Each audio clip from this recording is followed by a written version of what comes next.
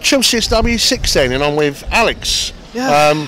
3-0. 3-0, good Comfortable. result. Fantastic. It was very decent by Troy, but those were very easy goals though. Those are goals that, well, I mean the first one was very easy.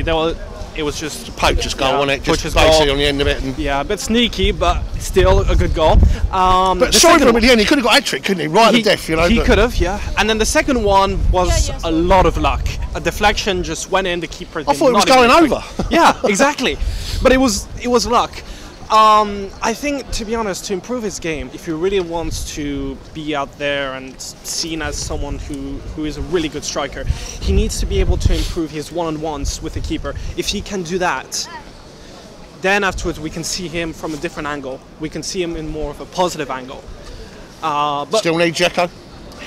I don't know. I think... What's going on with Dzeko? What is, you know... I mean, look, put it this way. I think Chelsea wants like either a 6-month contract on that end, or something to do with like the fact 18 that months. we only offer 1 year Yeah. over and above for 30-year-olds. Yeah.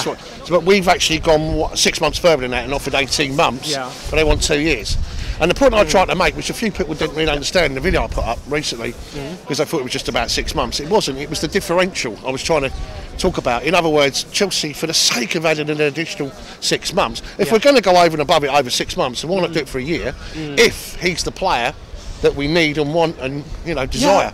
I mean, I don't really think that he would want to give up his place either. He's thinking about it because he has Morata, that's a decent striker who scored 10 goals in the Premier League, similar to Drogba in his first season, and he's also Conte's favourite. So it's going to be very hard for him to break through if Morata is not injured. He's thinking about that in that context. Now, in terms of if we could get a different player, Giroud definitely not. No, I don't want I don't want Giroud, but someone like Aubameyang would be good, I think, at this Well, stage. I would love to, because I'm Arsenal on that one. But I can't see it. I think they're I mean, there's also a lot of issues in terms of the Arsenal deal for Aubameyang, in terms of it doesn't seem to be going through at the moment. Well, you've got to cough up another 5 million. Apparently. But I would say that if we put in something like 40 million and then Batshuayi on loan for 18 months to Dortmund, I think they might go for it. But we would have to see. Giroud doesn't want to go to Dortmund. Yeah, does he? so Batshuayi can go to Dortmund and he can perform over there. That would be actually something much better for him.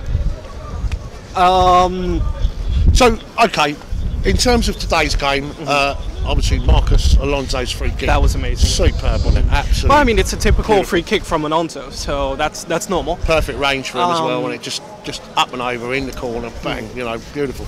I think the slight negative part about it was Rudiger's performance. He was a little bit shaky. Do you think so? I think it was a bit shaky here and there. I mean, losing the ball from time to time. And I think it's because of what happened at the Arsenal game, and that still has had a little bit of an effect on him. Well, look, he did better compared to the Arsenal game, but I think it still had a little bit of an impact on him. In terms of the next round, who do you want? I would say I would love to see Man U again at our home.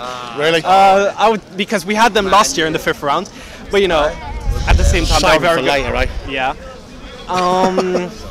But someone different would also be good. I don't know, Millwall at home would also be good. Bring us Millwall. Give us Millwall. Yeah. We've been denied it twice, you know that. We ended up with the Bantams here, Bradford City, and 6,000 Harry Potter bloody wizards. But I think someone in London, Harry a Potter team in scarves. London would be good. A team in London at least. And hopefully at Stamford Bridge. At Stamford Bridge for sure. Yeah. Alex, thank you very much. No Cheers, problem. buddy. Cheers, mate. I'm John Bumstead, ex-Chelsea player. Over 400 games, all good ones by the way. Don't forget to subscribe to Chelsea SW6.